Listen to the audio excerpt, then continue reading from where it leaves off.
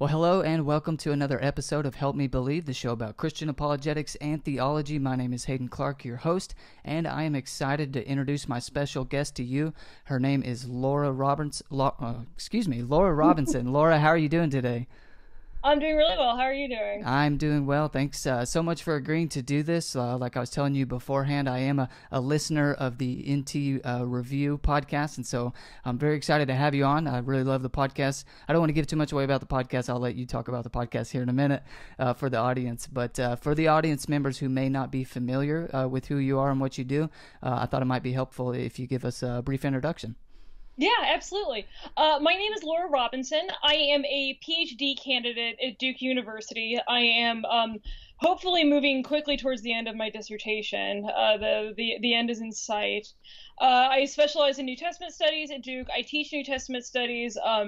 I jog back and forth between teaching the undergraduates at Duke University and also some of the seminary graduates, the seminary graduate students at Duke Divinity School.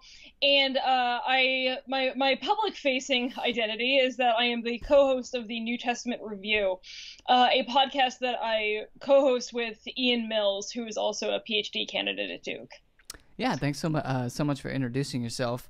I want to get to the podcast because I really like it. But first, how did you are a Christian. How did you become a Christian? And then kind of how did you get so interested in New Testament studies at all, but so interested that you are pursuing a PhD? Yeah, absolutely. I was born into a Christian family. I was raised Quaker, actually, raised in a rural Quaker church in Indiana. And when I was about 11 or 12, my parents had born-again experiences, and we moved to a larger evangelical church. It was sort of your classic large white Midwestern American evangelical church, a lot of college degrees, a lot of money, a lot of education. And this was the first place I'd really seen biblical scholarship happen. We'll talk about the distinctions there. Sure. But my first foray into New Testament studies was there through the lens of apologetics. There were most of the pastoral staff and a lot of the leaders in this church were very interested in apologetics. And I wanted to do that when I started to see that in action. I went to Indiana University. I went there to study creative writing, and I picked up a double major in religious studies. And while I was there, I first started to see like the historical critical method in action, the historical critical scholarship of the New Testament, and I think I got really good at kind of parroting the answers back to them that I thought my professors wanted to hear, about some of these more historical critical approaches. And I thought that when I got out of there, I would go to a Christian college, and then I learned how to do real historical scholarship, right? The way Christians do it. And then I got to Wheaton College in Illinois, and it turns out that the Bible classes were a lot like what we were doing at IU, and there's no route around doing historical scholarship. So, it was a very safe place for a 22-year-old Christian to learn how to do those things because we could talk about the way it was affecting our faith. But and then after that, never really looked back. Got into Duke in 2015. So excited to be here. Absolutely love it. We just have the best faculty in the world. That's awesome. And it's really interesting that you mentioned that New Testament studies. You were first introduced to it through pastors who were interested in apologetics because just from my vantage point, and maybe things are changing, hopefully that's for the better, but maybe things are changing where pastors are actually interested in apologetics and New Testament studies and things like that, just because I haven't had a similar experience, but that's just kind of something I always lamented. So that's kind of cool that that's how it came about for you. Tell us about the NT Review podcast, how it got started, kind of what's the idea behind it, the philosophy behind it, and just kind of how it got started. Yeah, so your third year of your doctorate, you take these things called comprehensive exams. And your comprehensive exams are just an extended series of essay questions you do on that's just testing your whether or not you have a driver's license to write your dissertation, right? Do you have enough familiarity with the basic scholarship of New Testament, the Hebrew Bible, Jewish studies was one of my minors. There's a range of things you can read on. But I went through this process with my one colleague at Duke. There are 2 New Testament students in my year, me and Ian, and we just started studying together and started reading these classic New Testament scholars, and we just really enjoyed sitting down and talking to them and talking about them and talking about their strengths and weaknesses. And the show really grew out from there. We were honestly just having such a good time doing it and studying it together. And we thought that at the very least, the work that we did together is to learn this material could be useful to the students who would come after us at Duke, that we could save our notes and save what we've been working on. But then it turned out that lots of people hated it. So, yeah, people like me out here in the wide world, down here in North Texas, listening to the podcast. Yeah. So we actually have quite a little audience now, which is a lot of fun. Yeah, so it is pretty cool to see that happen. I've experienced it a little bit with this podcast. Probably not to the extent that you guys have. That's pretty cool. Yeah, it's interesting how you think maybe the people who are going to pursue terminal degrees in this field will use the material, and then us out here are like, no, we want this. Give us more. Yeah. And it really is interesting. I think just something about technology. Maybe I haven't thought this all the way through, but podcasting and YouTubing and stuff like that. You can tell I'm not very cool. I don't know what the proper terms for those phrases are, but just these different mediums have really exposed the lay audience to more scholarship, which I think is awesome. Is fantastic. I do too. Absolutely. And I think what scholars are starting to learn. I'm not a scholar, but I hear their feedback. I think they're starting to learn. You know what? These lay people, they can handle this information. We can actually, if we can get the information to them outside of peer-reviewed journals and stuff like that, they can actually digest this material and understand it just fine. Which isn't really that much of a surprise to me, but I think some scholars are starting to find that out. So I am a listener of the podcast. I really enjoy it. And again, to the audience, I'll have a link in the description below to the podcast so you can go and subscribe to that and leave a review for them to help them out. And you should definitely subscribe and leave a review. It is a fantastic podcast. So this, what is today? Today's the 7th. So April 1st, you had an April Fool's Day podcast. I wasn't in on the joke because I wasn't around last year for the podcast. I'm a somewhat new listener, so I haven't been around for a full year yet. So apparently last year you guys so for the audience, what Laura and Ian do is they find a work of scholarship and they review it and kind of talk about the strengths and weaknesses and things and the effect that it's had on the larger audience and things like that. And but it's always New Testament scholarship, like written at the scholarly level. So apparently last year for April Fool's, you guys came out and pretended that you were going to do the... It was a 10-second show. It was a 10-second show. We did our intro. We said that today's text is Case for Christ by Lee Strobel. And then we burst out laughing and told the audience we played a trick on them. This episode was streaming for 24 hours. We took it down almost immediately. It was just for fun for our listeners. And then people started writing to us asking us to actually review it. See, that's what I was going to say is since your podcast has garnered such a much larger audience than just, future or current scholars in the field, of people like me who are listening, really enjoying things, and then you come out and do the Case for Christ, which is a popular level book. In our minds, it's kind of like, oh, that would be really cool if they started doing popular level books too. Of course, we're here for the scholarship, but like I got to say, whenever I listened to the critique of the Case for Christ, I thought it was really good. Like I thought, oh, this is good to know. I would love to hear scholars' opinions of popular level books. Of course, that's not. I understand. There's nothing worse than hearing from one of your fans or somebody saying, "You guys should do this. You guys should do that." Because but we like it, and it's nice to know what people are interested in. And that's kind of what.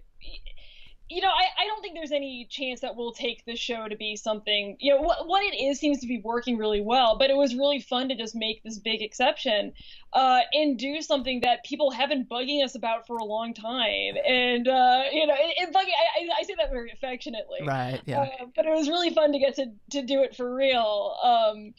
So many people have said it's their favorite episode of the show, which just wounds me so deeply. Right, I was gonna say that's got to be a wound. It's like, wow, we poured our hearts and souls into all this really complex material, and then we go do this one, which was, for you guys like a slow pitch, and people are saying it's their favorite. That's funny. But anyway, so this year in 2020, they actually do review the Case for Christ, and so you think they're going to come out and do the same thing they did last year on April Fools, but there's like a little pause there where you think it's going to happen again. But lo and behold, they do actually review the Case for Christ by Lee Strobel. And I found it very interesting because, I wouldn't call myself an apologist. I never have people have referred to me as that, but I definitely am interested in philosophy and New Testament studies, which I think the two combined pretty much just equals apologetics. That's like what it is, in my opinion. But so I am interested in apologetics, I suppose. And so seeing a work by a popular level Christian apologist reviewed by some New Testament scholars was very interesting to me, and I found it all very insightful.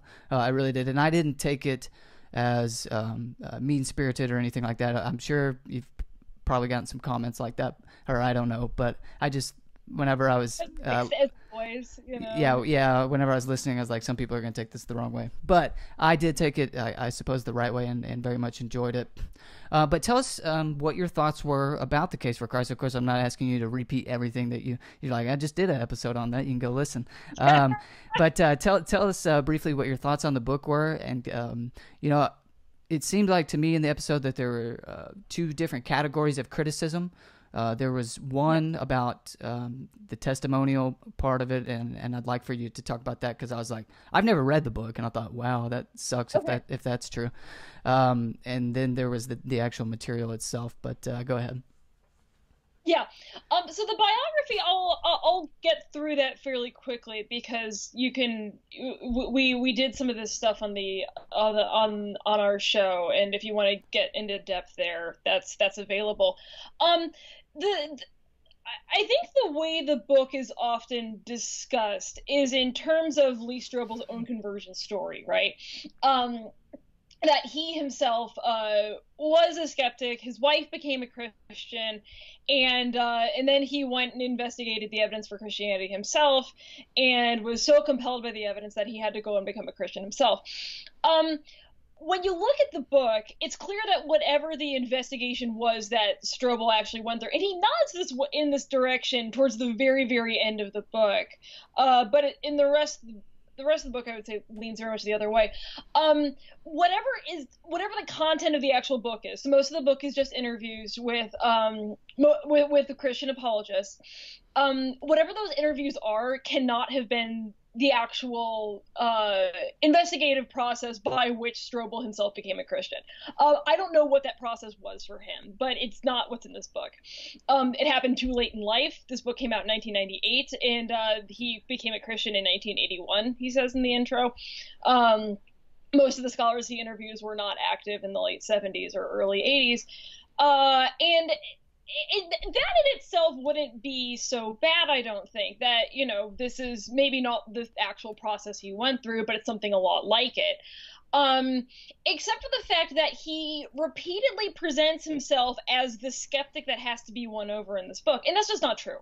At the time that he wrote the book, he'd been a pastor for 10 years. He was not a skeptic. Right. So when you get these chapters of, he goes in to sit down across from Craig Blomberg, and he just, he's just not buying this, and he's so incredulous. It's like, well, this is clearly quite put on, right? You actually do buy this a lot, and that's I found that whole thing distasteful. But also the thing the thing that as a historian I'm the least interested in, except that your historical tools come out every time you're reading a narrative, and you want to check for plausibility.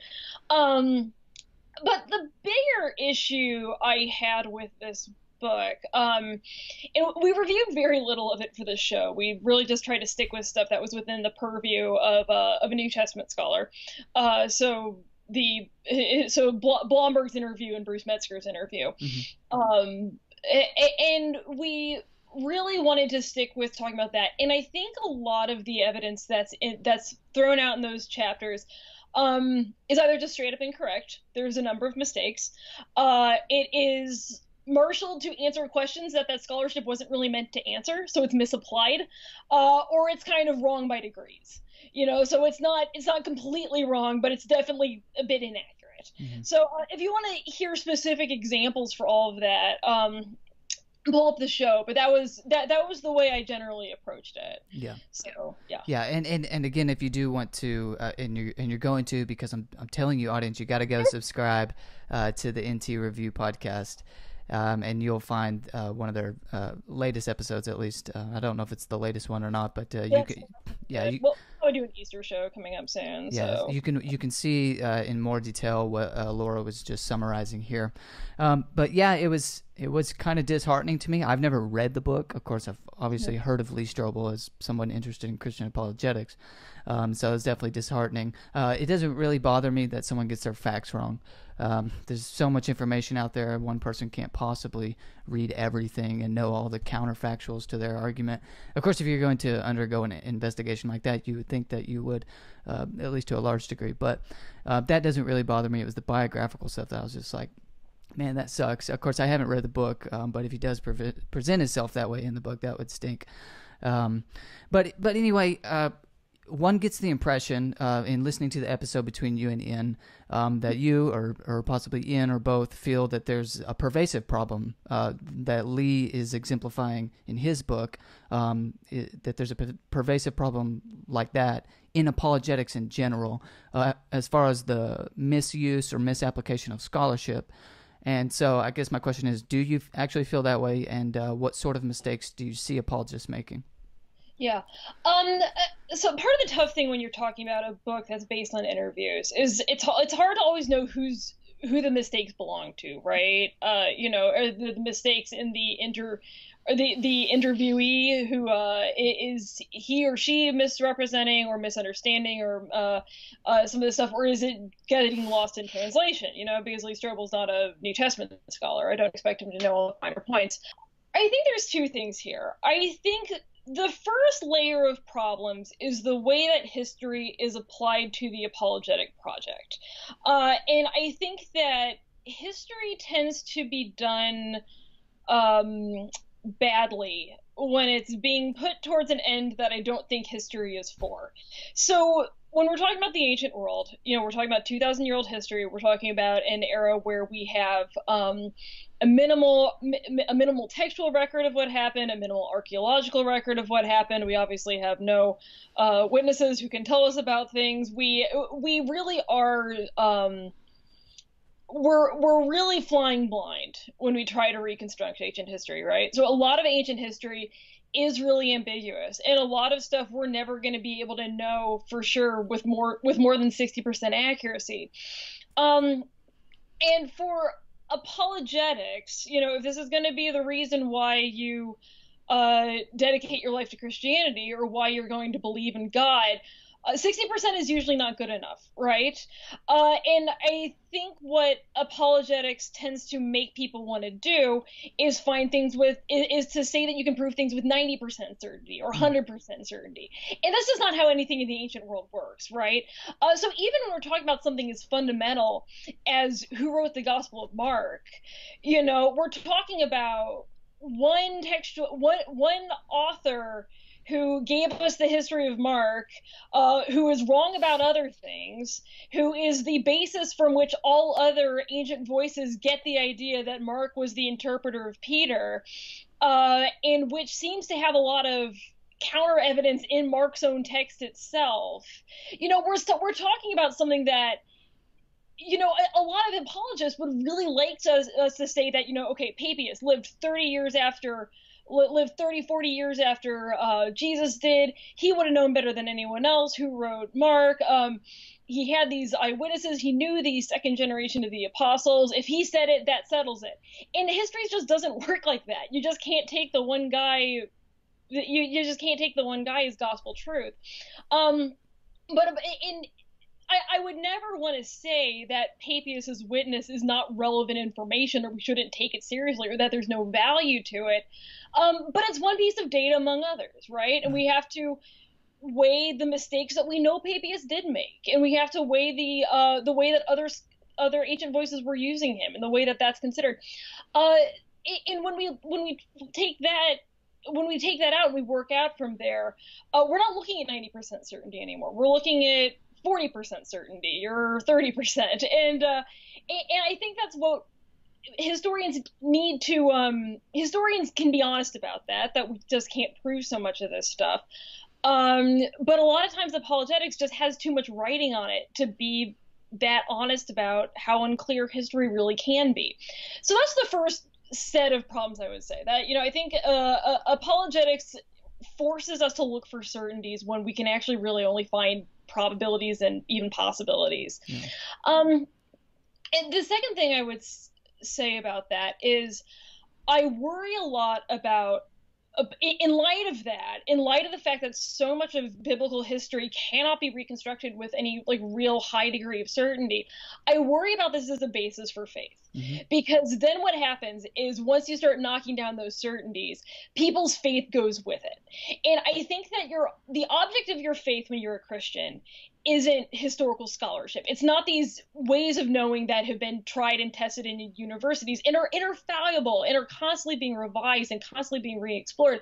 The object of a Christian's faith has to be the revelation of Jesus Christ in the person, the revelation of God in the person of Jesus Christ, resurrected and present and available in the lives of Christians right now. That revelation is directly accessible to us. We don't have to look at ancient history to go dig this up or, try to find evidence that Jesus is alive. For the same reasons, I don't have to find evidence that I don't have to go look at birth records to find out evidence that my husband's alive. I can talk to him and interact with him. And Jesus is the same way, right? So I think that's I worry that historical apologetics treats Jesus like he's a lot deader than he really is, because we don't need to go look at ancient history for access to Jesus. He's alive. We can access him right now. Yeah. So. Wow. Yeah, Laura's bringing the heat. Okay. That was a long answer. No, it was a very good answer. Actually, I very much appreciate it. So it seems like you feel that apologetics can sometimes, or perhaps most of the time, or whatever, pretend that they have certainty when really it's something like 30 or 40%. And then, of course, that you don't want to make that the basis of Christian faith. And I think those are two very reasonable objections. I think that's probably true. I'm sure I've done some of that as well. And but I do, the more I study and the more I read into these things and just start, reading and studying just in and of its own right with no end necessarily in mind, which I think which might be, correct me if I'm wrong, if it's probably one of the major critiques is if you already have this goal in mind, of course you're going to, study this material and find the apologetic value in it. Yeah. But it may be the case that you study it in and of its own right and you say, wow, and maybe some more insight from you here would be interesting. But what if you really are just an objective reader and you're just interested in history for the sake of history and you're reading Papias and the New Testament literature and things like that, and you say, wow, there really is actually, perhaps there's more credibility to what the New Testament records than I thought, or there's, maybe there's actually something here to at least to the extent of, maybe Christianity isn't so stupid or something like that. Not I have 100% certainty, but hey, maybe this isn't all nonsense after all. Yeah. So what I would say is that you're never going to be a truly objective reader of history, right? No one expects that of you. It's not possible. Everyone has to come from some perspective. And also nobody reads about the New Testament because they don't care, right? Nobody would spend 10 years studying this for no job security and making peanuts if they didn't care about the New Testament, right? I mean, everyone gets into this field because they care, and most of them get into it because they care because they're Christians.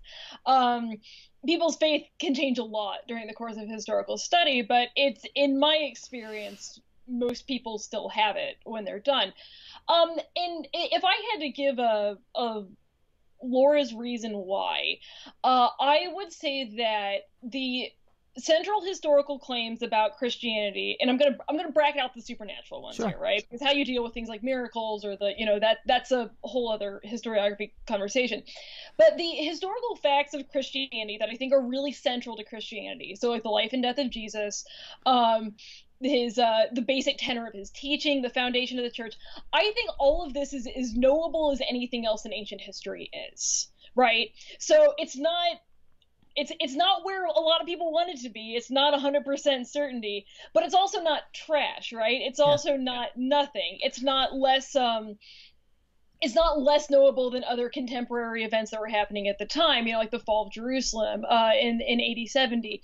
But I think that that's where I would want to locate most of what Christians are doing, what most of what Christians can do with history, is they can put it in conversation with other ancient historical scholarship, and I think that puts us right about where you really need to be honest, to know that the central claims of Christianity are not significantly less reliable or less true or less verifiable than what happens with other contemporary scholarship.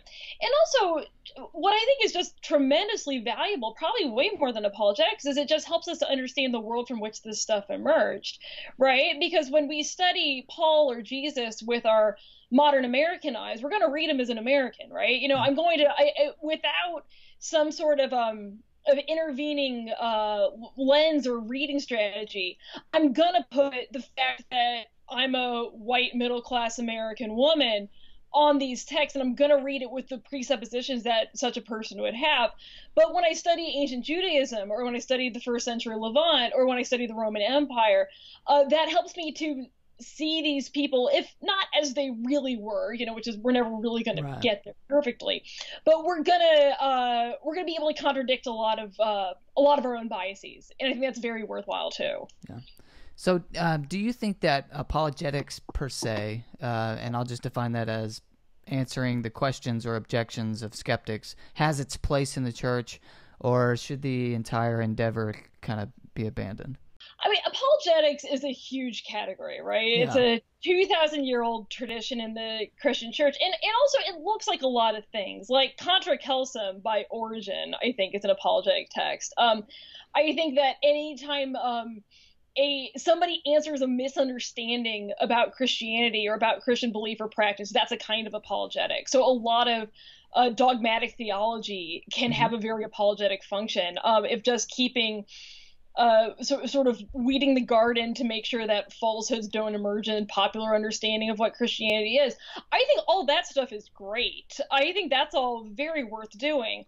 I think when it gets to the practice of trying to prove the historical claims of Christianity with something other than the revelation that God himself has given us, we get onto very icy territory, because that's the point at which I think we start building faith out of something and I mean faith in a fully relational sense here. I don't just mean like intellectual assent, right? I mean a relationship with God, a relationship with Jesus, and a relationship with other Christians, everything that is encompassed in the idea of faith. I think once we start building that experience on something other than revelation directly from God in our actual interaction with God, then we get into really, really dangerous territory, because as soon as that goes, and it can and it does, it goes all the time.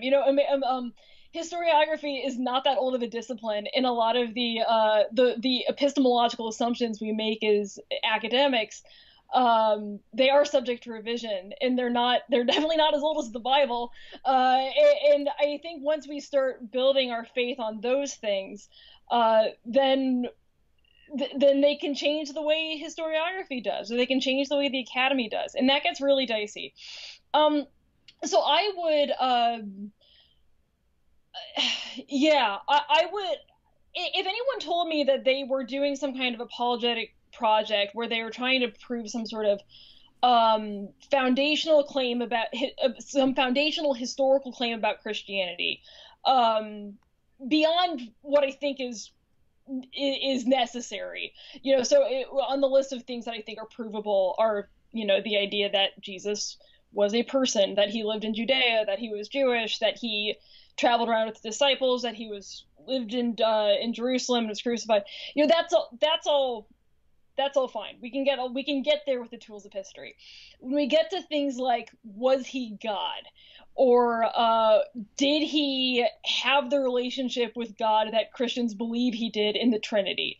Was he the second person of the Trinity? Was he resurrected? Did the Holy Spirit come? When we get to those level of claims, I don't think that knowledge is something we can get with history, and I'm really glad we can't, because I think that's knowledge we need to get directly from God in the revelatory process. Yeah, no, that's a good answer. But one thing that pops into mind is kind of a follow-up question there. Yeah. Just because I do engage, or I've engaged on this podcast at least with 3 or 4 atheists, and I have like my literal best friend is an atheist. Like I engage the skeptical mind. And I can so I sometimes hear the skeptical mind in my own mind. Like, I know what they would say to this. I had a skeptical mind, yeah, of course. We all do, right? It's the best way to be, but yeah. Exactly. So it seems that, okay, on the one hand, you have some apologists who might, let's say, anchor the faith on the historical reliability of the New Testament and or the resurrection or something like that. I'm just being really quick here. And it seems more like you're saying we can get some stuff from that, but what we really need to be anchored on is this personal experience with God here in the present. And, of course, you can be skeptical about anything, but some people are going to say, yeah, well, Muslims or, whoever, they believe that they've had a personal experience with their God. So how is this becoming, in some kind of objective sense, and I've never talked to you about this before, so maybe it's not, how is this in some sort of objective sense a ground for truth, a ground for knowing that Christianity is actually true? Yeah, I mean, the person that needs to be persuaded in the individual's encounter with God is not those guys out there, right? So I think that's part of what I would say is, if somebody came up to me and said, I don't think that you know the resurrected Christ, I think a very honest way to have to answer is, I don't care what you think. Well, it wasn't for you, was it? And I would hope that they had the same level kind of experience, or that in participation in a church community that they would have access to the same kind of thing. But I think the short answer is that the individual's interaction with God and the experience of God revealing God's self to us, it's not I don't want to say it's not an objective experience, because I think if I say objective, it makes it sound like I'm saying it's not real, and that's not what I mean at all. I mean that it's not. No, I mean, it can be subjective. I mean, I think it is. I've had this experience. It certainly is subjective, and maybe this is what you're going to say, but I wouldn't use it to convince a skeptic. Right. Because they're always going to be able to say, well, I've never felt that way. Of course, which is like, well, duh. But if you did, you would know it was real. Right. And I would also, I would hope that they had that same level of experience. And, but I think what I would, the short answer is that I don't think anybody's relationship with Jesus is for anyone else's persuasion. I think it's just it's a thing that starts and ends in God, and God reveals himself to God has the freedom to choose where and how God does that. Yeah. So, yeah. So a big thing that you see with Christian apologetics, specifically on the side of like historical apologetics, New Testament apologetics, is the question of the resurrection. And so it kind of seems, you'll hear people say, Paul himself said that if there was no resurrection, then, our faith is in vain, or things like that. And so it does seem to be the central claim of Christianity. And if it can be supported from historical evidence, then that could be persuasive to a skeptic. And so, but I'm listening to you and noting the obvious fact that it was left out of the core facts that you think can be shown to be historically reliable from doing the historical method. And so maybe why is that? And then also, what would you then say to someone who said, I just don't believe that people can be resurrected? Yeah. So the obvious answer to why I don't think it can be historically proven is that, generally speaking, I think history works by analogy, and we tend to historians tend to assume that the way the world works now is the way it has always worked. So I would say that events that the way that events cause and affect one another, the way that people interact now, is roughly analogous to the way it's been in history. This is a huge problem for the supernatural in history, right? It doesn't mean that supernatural events never happened. It's just that if we don't say them about modern events, we probably shouldn't make special pleading to claim that we can prove them about ancient events, right? Like I said, not saying it didn't happen, right. Saying we can't prove it. But way more importantly, I think, is how did Paul know Jesus was resurrected? He didn't. He didn't go interview Craig Blomberg, right? He got knocked off his camel on his way to Damascus because it turned out Jesus was very much alive and had some very strong feelings about what Paul was doing. I don't know if it was a camel. I have camel in my head, but yeah. But he had a dramatic experience of Jesus, where Jesus, who is alive and still does this, made himself very clear to Paul, and it changed everything in his life. And everything that Paul did after that was built on that. Paul did not build his understanding on the fact that Jesus was resurrected on some data and information he had prior to that. The knowledge that Jesus was resurrected and the experience of knowing Jesus raised, that's the foundation. So that's where I would want to start. Is that the way we know that the resurrection happened is because, it's a what's the hymn we sing at Easter? You ask me how I know he lives within my heart. It's a little saccharine, right? And it sounds a little bit, like, well, I just have this. I don't mean. I think the way people can take that is, like, well, I have just chosen to believe it independent of any evidence. No, it's a relational kind of knowledge. It's a spiritual kind of knowledge. It doesn't have anything to do with, I don't think, with history.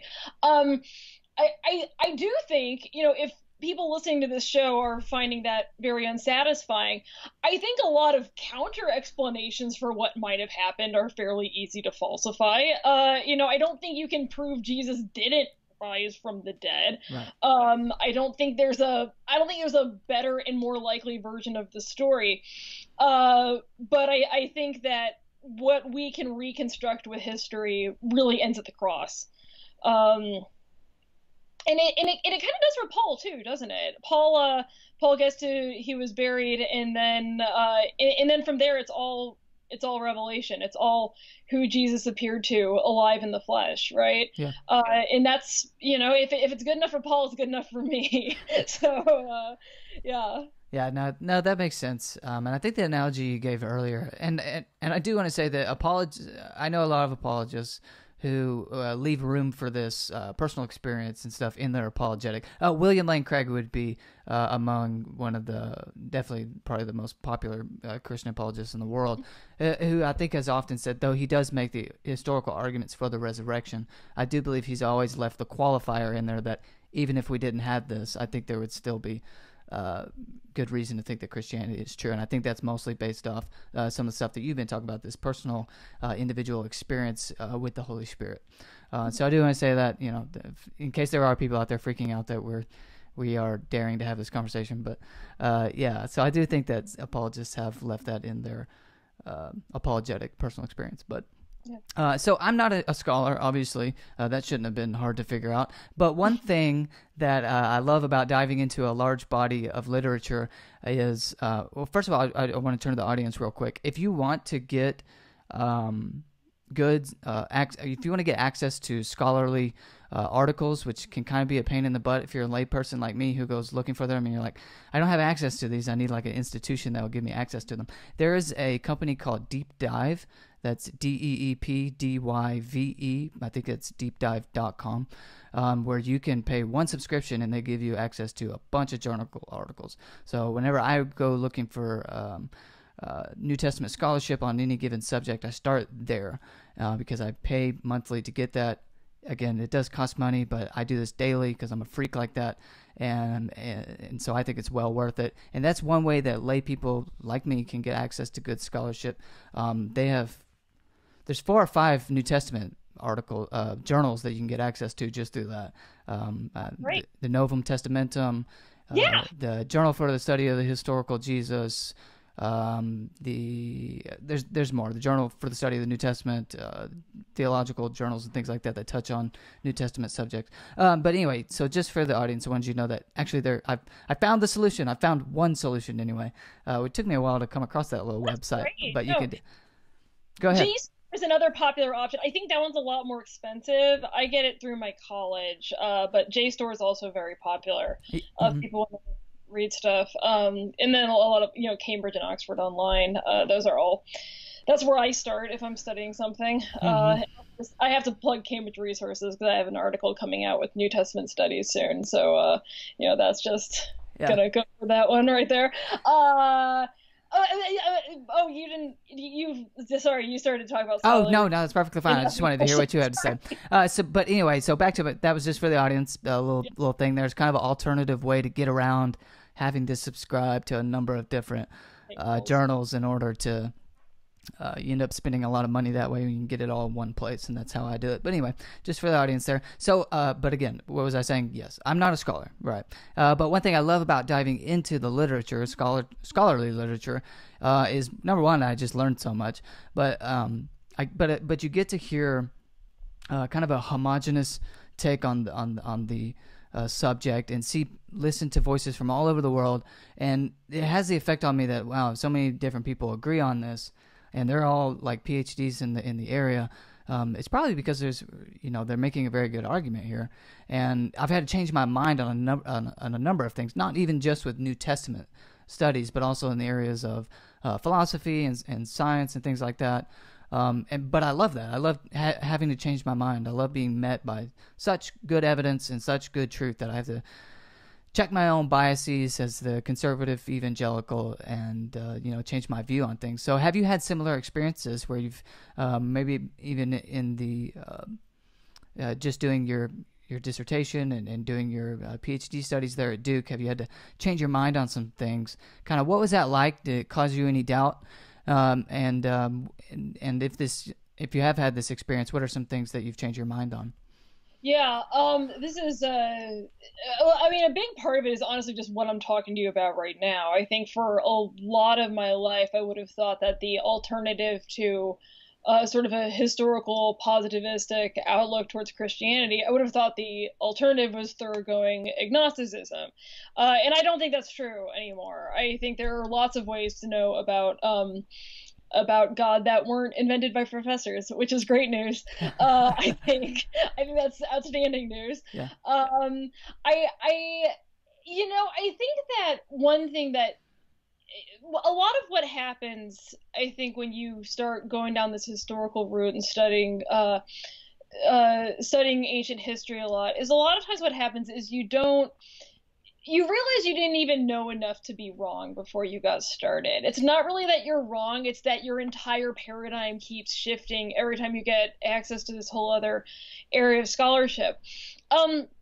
I think the single biggest shifts in my scholarship that I've had over the last 5-10 years have all been related to the New Testament's relationship with Judaism, right?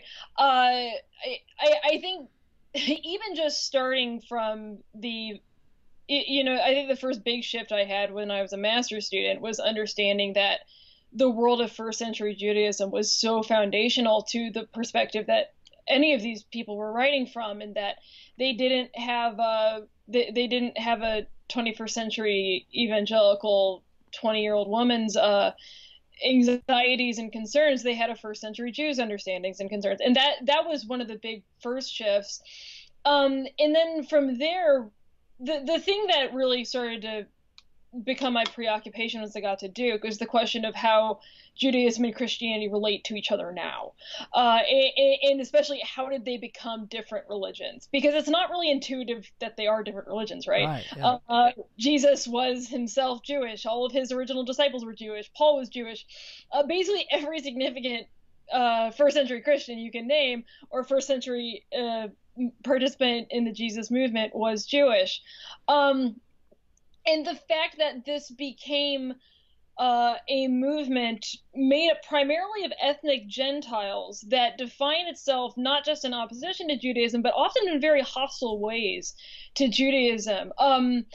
I don't think it wasn't inevitable that that happened, and I became really fascinated with how that happened, how that happened, and then what does that mean for Jews and Christians now? How do we be good neighbors of Jews in light of the fact that for a really long time we were not good neighbors, and in fact read a very Jewish book in some really destructive ways. How do we fix that? How do we turn that around? So I think that's yeah, it's not that I realized I was wrong about something. It's that I realized I just wasn't even paying attention to this really important central thing. Yeah, and I kind of needed someone to tell me it mattered. Yeah, so, yeah, no, that's very interesting. And I think what you said about just I can't remember how you worded it, but you said, you know, it's not necessarily that you were wrong, it's that you just you didn't even have a big enough paradigm to know. Basically what my dad always said to me, you don't know what you don't know. There's not knowing, and then there's not knowing what you don't even know exists out there. It's kind of like that's how we start when it comes to history. And, it's kind of go ahead. Yeah, I was saying, people talk about the idea of like the Dunning-Kruger effect, that the way you evaluate your own competency in a subject is the same knowledge that you have of the subject in the first place. So it's very easy to start out in this field and think that you're a little upstart in the world of historical studies, and you are not. You have a very long way to go. It's basically the old saying of knowing just enough to get yourself in trouble or whatever, knowing just enough to sound stupid or something like that. I don't know. I've definitely done that myself. Of course, we all have, of course. Well, first century students do it. You know, everybody thinks they found the mistranslation that changes the whole Bible. Yeah, of course. I think I first, probably not first, but a big moment when I really experienced it was whenever I did I haven't finished it yet, but I started a Master's of Arts in Philosophy, and I remember sitting in that first metaphysics class, and I remember thinking, what is metaphysics? And listening to a definition of it, I was still like, I still don't know what you're speaking. You might as well be speaking French. I don't know what you're saying. And that was that whole, it's not that I don't know. It's that I don't even know what I don't know. I don't even know how to start getting the tools to start learning the subject. Right. Yeah, exactly. And so I think this creates in people, and this is why, I said this recently, and I think it's very true, is that the smartest people I know, and a lot of people that I see, not all of them, but a lot of people that I see with terminal degrees, with PhDs in very specific fields. In other words, the smartest people I know are the most humble and the least arrogant people that I know. It's it's usually the people who know a few facts, know just enough to get themselves in trouble, like we're just talking about, that are very arrogant whenever it comes to the claims that they make. Because I think a lot of people don't realize, and of course I'm not speaking from experience, how much literature, and you can speak from experience if you'd like, how much literature you actually have to engage with to write a dissertation or to get a PhD in a very specific field like that. And whenever you, again, I'm not speaking from experience, but I know people like this, and whenever you do that, you realize, wow, there's just so much that I don't know. Or there's, or I can't make this claim that I know it with 100% certainty or something like that. But maybe you can speak to that yourself. I don't know. Yeah, I mean, I so much of scholarship is dependence on the work that other people have done, right? Even if it's showing you the mistakes you don't want to make yourself. So much of scholarship is needing to kowtow to what other people can tell you. And I think that's a really important intellectual virtue. It takes a tremendous amount of work to be an expert in even a very small area. And a big part of learning to be a good student, I think, is learning to respect that, even when you do disagree, right? I had a professor at Indiana University, David Brackey. He's a really big Gnostic scholar. He's not at IU anymore. He's since moved on. But he used to say that smart people believe all kinds of things. And I never forgot that, because I've thought about it ever since. I tend to be bit of I don't know if I'd call myself a hothead, but I can definitely be very opinionated. I can definitely be very hard-headed. And I have to tell myself that one a lot. That, almost nobody believes what they believe because they are delusional, or because Right. they're thinking, or because I'm just so much smarter than they are. Right. A lot of times there's a good reason for believing what they believe. And I remember David Brackey would say this about he taught all the early Christianity classes when I was at IU, and people would when you're studying early Christianity, you can find a lot of really crazy beliefs that sound nothing like modern Christianity, or a lot of crazy practices that sound nothing like modern Christianity, like being a stylite, standing on a pole all day, or believing in pre-existent aeons that are the agents through which the world was created. It just doesn't really sound like anything a lot of people believe today.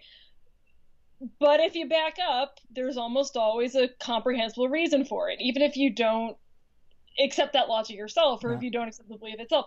So I think those are just and circling this back to the question of how can historians avoid the mistakes that I think I see in Lee Strobel's book, is just being aware of what you don't know, and being aware that there's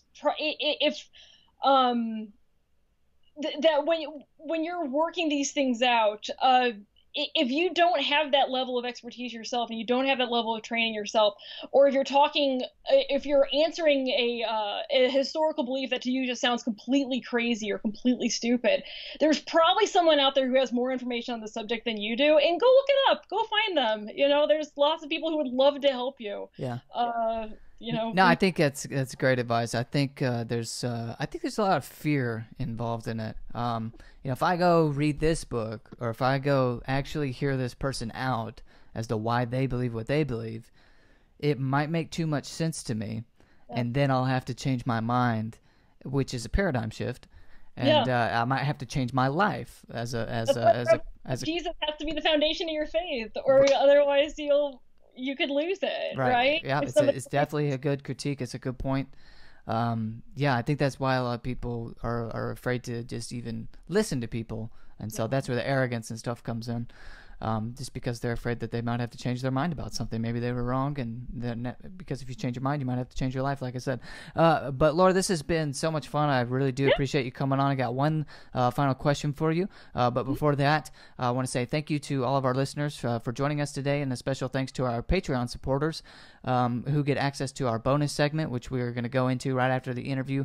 5 more minutes with Laura Robinson right here at Help Me Believe. And if you want access to not only that bonus segment, but all of our bonus segments, as well as plenty of other exclusive content, you can get it over at our Patreon website, which is, I'll leave a link in the description below to that, labeled Support Help Me Believe.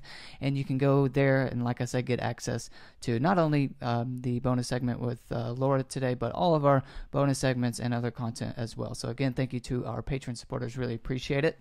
Laura, one last question would be, what advice do you have to people who are interested in evangelizing atheists, agnostics, people like that, who come to the table with objections to Christianity, including historical objections and things like that? What advice would you give to someone like me? So what advice would you give me as far as answering those objections and not committing the mistakes that you see apologists make with respect to history?